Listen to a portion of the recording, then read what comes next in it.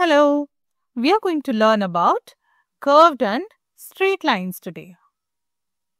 When you stretch a thread tight like this, it makes a straight line, and when you let it go loose, it turns into a curved line. A curved line bends and changes direction. A straight line moves in just one direction. There is no bending. Straight lines can be of three different types. Vertical lines that goes up and down like this, we also call them standing lines. Horizontal lines are the lines that goes side to side. They are also called sleeping lines. There are slanting lines which are tilted like a slide. Now let's play a spotting game. Look at this picture carefully.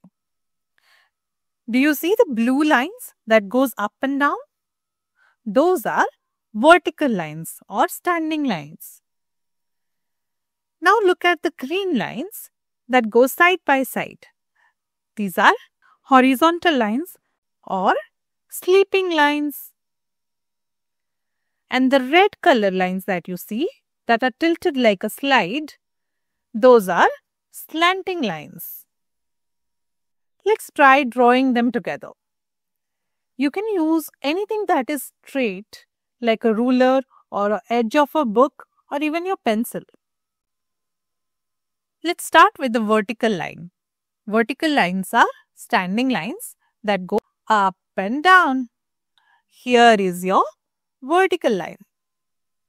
Let's draw a horizontal line now.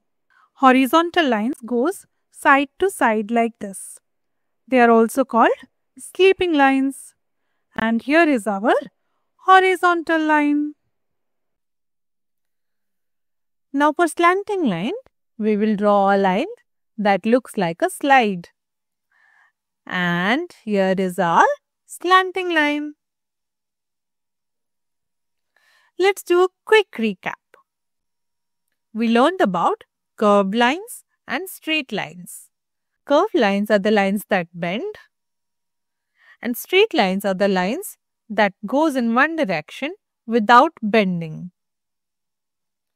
Straight lines can be vertical lines or standing lines, horizontal lines or sleeping lines, and slanting lines like a slide.